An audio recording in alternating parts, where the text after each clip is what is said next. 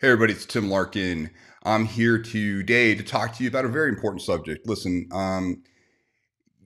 emotions are high right now. I don't need to tell you that. We've had a heck of a year. And I was going through some of my archives and I realized that I had an interview that I really haven't shared in quite some time. And it's more relevant today than it was really at the time because so many more people are affected by, you know, um, getting triggered to respond to antisocial aggression. And a couple of years ago, when I was doing a book tour, um, we were being interviewed by a ton of different media outlets. CBS had me come on and did an interview, and they wanted to ask me my opinion on two cases. One was the Dunn case. It's where there was a convenience store, and a man drove up, and a couple of young men were playing their music very loud. There were words exchanged. It got hot. The one man that came in, the older guy, Dunn, decided that he felt threatened and he felt justified in shooting the young man and murdering him. And of course, went to the court case. Now, the second case that they asked me about was probably one that you will remember, which was the Trayvon Martin, George Zimmerman case. And that was at the time they were asking me about it, it was still really in the news. And we go over the idea behind both of them. Now, listen, what I want you to do during the interview is just listen to what I'm talking about when it comes to choice and when do you use the tool of violence. It's a very rare time, and I think it's a timely time for us to all reconsider this. So let's take a look at the interview. So when we talk about the subject of violence, there's really two aspects that we're talking. One is the avoidable, and we put that under the heading of antisocial aggression. And then there's the unavoidable, that rare occasion when you have to respond with violence, and we call that asocial violence.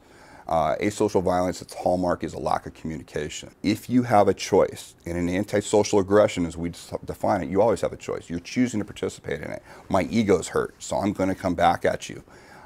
Those are the situations that are easily avoidable and that we train people to avoid.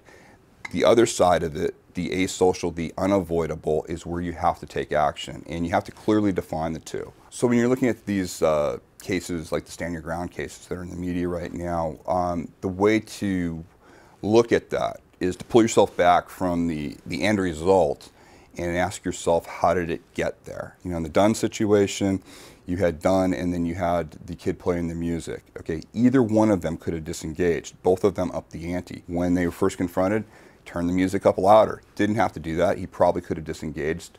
Dunn certainly didn't have to, overreact and shoot at that point. But both sides let this antisocial aggression escalate to the point to where violence was used. In the Zimmerman case, Zimmerman probably really did feel like he was fighting for his life at that point. He probably felt he was justified. But he made actions prior to that to put himself in that situation that probably, he admitted there are many times he could have disengaged. He didn't have to do what he did to lead him to the end result. We focus on that end result where somebody was killed, but we don't focus on all the bad choices made by both sides that anybody could have disengaged from. If you have the choice to disengage, or you have the choice to say, give them your iPhone, give them your wallet, and disengage, then, that's what you try first. And the training methodologies that we use really help you understand the difference between somebody coming after you in an antisocial aggressive way and in a socially violent way. When you don't have choice, it's very clear. You have to protect yourself. The truth is that male or female, we always face the same thing when we face a violent situation. A person's usually bigger, faster, and stronger. They usually have weapons, and oftentimes there's more than one person. So regardless of gender, we're both dealing with those situations. And the only way to protect yourself is to affect an injury on the other person if they're trying to harm you. And a woman is just as capable of a man of doing that. We're not talking about using strength. We're talking about finding those vulnerable areas in the human body that can't take any type of trauma and learning how to affect those. So, as you can see, this is very relevant for today's situation. You have to ask yourself, it's very easy right now. I've never seen people so polarized. I've never seen people so easily triggered on all sides of the equation right now. For you, you're one of our people. You sit there, you're watching this video, you're interested. I want to give you the best information at all times. Now, listen, if you come to me on training, I'm going to give you I'm going to show you exactly how to injure the human body in the most devastatingly effective way. But I'm also the first one to tell you that if you have choice in a situation, even if it's unpleasant, meaning your ego takes a hit, you're humiliated, but you have the choice to get out of there, the choice is always to disengage. You do not want to use the tool of violence when you have choice. The risks are huge for you to do that. Ask yourself this. I always talk about something called the 3-day rule. And you have to start doing this prior to an event happening. You have to ask yourself, what type of event would I be okay with if I found myself 3 days from that event, either in jail or 6 feet under? Would I tell myself 3 days later, I had no choice, I had to do this?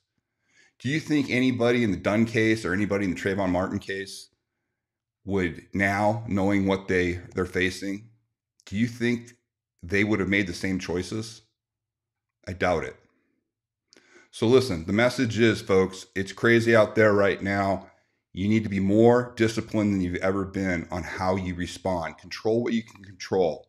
Disengage whenever you have a chance to disengage, because you don't want to use the tool of violence unless you are devoid of a choice. Hey, thanks for listening. Please subscribe to the channel. We're putting out a lot of great information, and please share this. Obviously, this subject matter sometimes is a little sketchy for the platforms, you know?